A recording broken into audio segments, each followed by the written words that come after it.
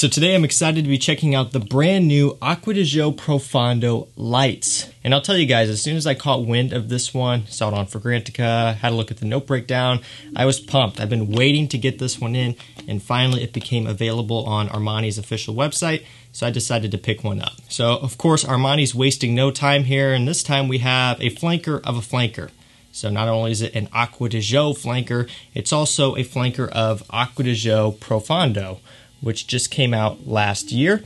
This one did really well, I think. I think it's a fantastic release. It's right up there with Profumo for me in terms of what I like. So I'm excited to check this one out with you guys today, and we can kind of go through this together and see what it's all about for the first time. Quickly, before we do start, let me know down in the comments, are you excited to try Profondo lights? Do you think it's gonna be good? Do you think it's not gonna be so good? Do you like the original Profondo? What are your thoughts about this and just the line in general? All right, let's not waste any more time. I'm gonna go ahead and tear into this one. We'll give it a spray on skin, and we'll see what it's all about. I do wanna take a close-up look at the box real quick. I like the weird little shimmer coloration going on. It's kind of like it's a light effect. I like the lights on the box here. So here's the bottle. It's only available in 75 ml and I believe 40 ml currently. That's the two sizes that I saw on Armani's website. Not sure if it's gonna stay like that forever. I would like to possibly see a larger size bottle, you know, 100, 125 ml, whatever, but this will do for now. Bottle does look pretty nice. We got a bit of a gradient going on here, and the bottle's quite a bit different from Profondo. For comparison, here's Profondo. It's basically frosted glass all the way through. This one is a gradient. Interesting, on the bottom, you have a texture here. It's probably not gonna show up very well on camera, but I noticed it immediately. It's like a, you know, rough texture. Can you hear that?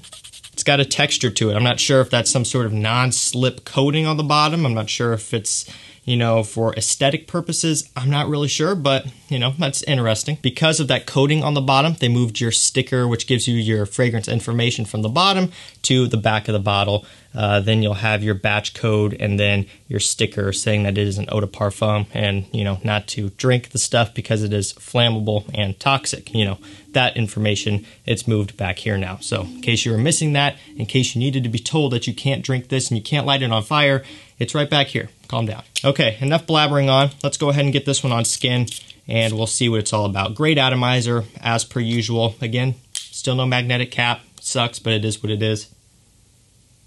So this opens up fresh, bright, woody, aromatic, and immediately it does remind me a bit of the original Profondo. Profondo has that mineral water smell, and you do get a lot of orange from Profondo. And this one opens up in a similar vein. I'm gonna go ahead and read through the note breakdown here because we do have quite a bit to go over. Up top we have cardamom, green mandarin, C notes. In the mid we have cypress, rosemary, balsam fir, lavender, and mastic. And in the base we have vetiver, patchouli, and cedar. So I thought the note breakdown on this one seemed interesting initially because you get that cypress, you get that rosemary, you get that fir. So immediately I just kind of had a picture in my mind of what this was gonna be like, and that simply was a bit more of an herbal, aromatic, woody, and green interpretation on the original Profondo. And smelling it here, I am picking up on that. So like I mentioned, you do get that orange up top, nice orange top note. I did find that a little bit of the cardamom came through ever so slightly there up top. Just a tiny bit of spice, but not very much. And it's not really oriental, it's not really sweet, just a little bit of a spicy kick. It's almost like they're using the cardamom in replacement of, you know, like a bergamot or a grapefruit, something to give it like a tart opening. Instead of using a citrus like that, they're sticking with the orange and then just bringing in another type of a spicy opening. You can pick up on the aquatic notes right away. Again, it's a similar aquatic type of feel to Profondo with that mineral, seawater, photorealistic type of smell. For me, I am picking up on these aromatic notes such as the cypress and the balsam fir. Gives it a bit more of a masculine, woody, aromatic feel rather than Profondo just being straight up bright and light and minerally and kind of you know, aldehydic in a way. This one goes in a bit of a, not necessarily darker direction, but in a bit more of a heavy direction in terms of this fragrance has a bit more substance. So let's take a quick look at my favorite thing, which is the Fragrantica comparisons. So right now, the top voted scent is Polo Blue Eau de Parfum. Do I think this smells like Polo Blue Eau de Parfum? Not really.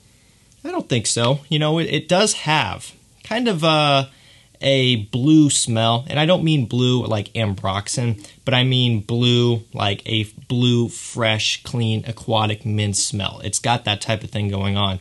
That's not necessarily going to be a surprise, but it does have that. But I don't really think it smells like Polo Blue. The original Profondo up next, I can agree with that. Immediately when you spray it on, you do get reminded of the original Profondo. Just less bright and also less creamy from the orange in the opening. And this one here just more focused on aromatic and woody notes with a bit more of a spiciness. And last up we have Polo Blue Gold Blend. Haven't smelled that one, so I can't really provide any input there.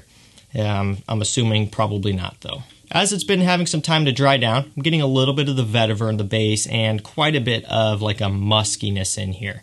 This is going to be aroma chemical heavy just like Profondo. That's something that you can just kind of tell. It's something that isn't necessarily a surprise and is definitely not a bad thing. That's just kind of how fragrances are these days, but I can tell you that the aroma chemicals in here are high quality. Doesn't smell synthetic or unnatural. So the big question is, do I like this better than this Profondo, the original? And the answer is, it's too soon to tell. Right off the bat, as it sits right now, I wouldn't say that I like Profondo lights better than Profondo. I just wouldn't, you know. I think there are definitely going to be some uses for Profondo lights, and I think there are definitely going to be some better uses for Profondo. It's going to be one of those things where it's going to depend on your mood, and it's also going to depend on the situation, and of course, your taste as well. For me, Profondo shines as a hot summer day scent, something you would wear out when it's very warm outside, and it's good for when you want something a bit playful. Profondo, a bit more aromatic, a bit more woody, a bit more grown up, and a bit more maybe traditionally masculine in a way, to where this would be good for maybe someone who wants to go to work and just have something a bit more grown up, a bit more upscale, or maybe perhaps something going into the evening time when it's less hot outside and you want something with a little bit more depth and complexity. Because really there's nothing too overly complex about Profondo, but Profondo Lights has a bit more going on, especially through the mid and base. Obviously, it's going to be too soon to tell on performance because I just got this one in. It is an eau de parfum, so who knows, maybe it'll have a fighting chance here. And the original Profondo does perform good on me as well, so maybe this one will also do good. We'll have to see. I could tell this type of DNA is going to be a really good compliment getter. It's going to be very mass-pleasing. Most everyone who puts their nose on this are going to at least think it smells pleasant. I really like how this smells so far. I wouldn't say that it blows me away. I wouldn't say that I love it more than Profondo, because Profondo is really, really good.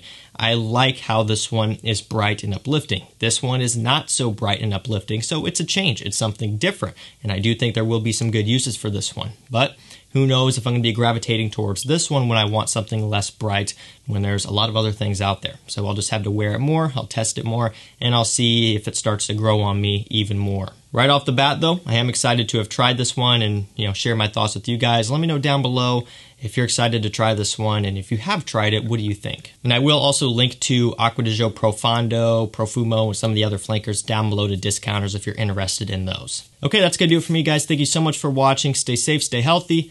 We'll see you tomorrow with another one. Take care.